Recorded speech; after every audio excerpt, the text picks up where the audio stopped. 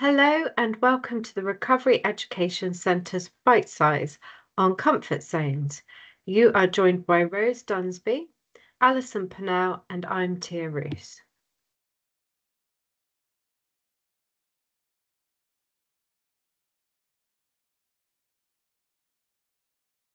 I'm in my comfort zone. Here it's cozy, it's comfy. I feel safe and happy. There's little stress here.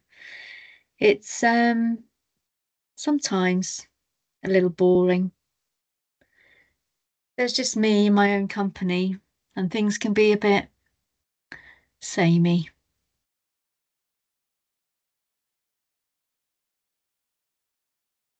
Here is the flex/stretch zone. I've decided to have a coffee with a friend at a cafe. It's a little bit more challenging, but not overly uncomfortable. It could be different, loud, and busy, and I'm still grounded. Maybe have a decaf coffee instead of a normal coffee here.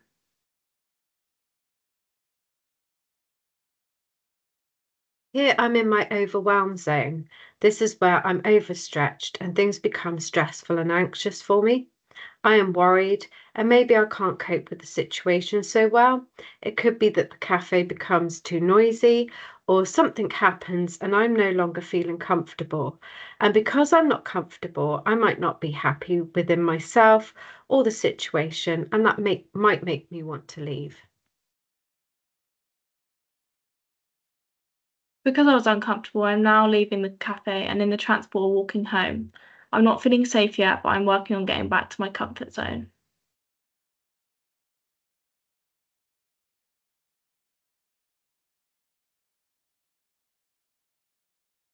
Phew. Here I am back at home, my physical and emotional comfort zone. I'll put my feet up. I'll rest a while and plan to do things a bit differently next time.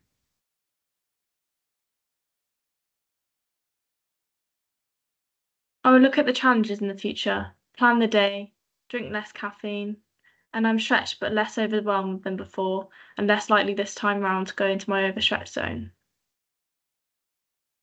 Don't forget, you can look in your workbooks on our and worksheets on our website at the Recovery Education Centre, and that will help you work through some of what makes you feel comfortable and what makes you feel overwhelmed and where your stretch zone is.